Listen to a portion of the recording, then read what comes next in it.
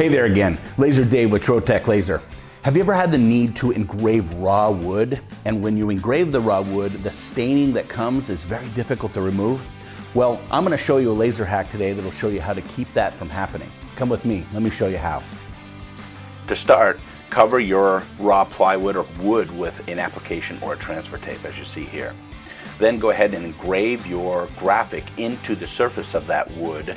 And as you can see here, the staining and residue is now stuck to the surface of that mask that has been placed on the surface of that wood.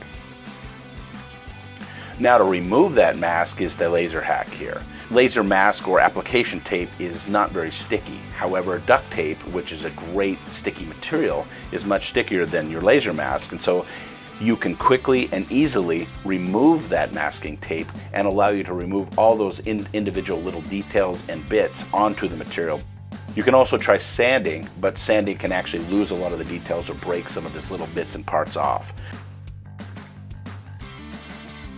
This is a really good laser hack on wood that cannot be sanded, and you also want that higher perceived value.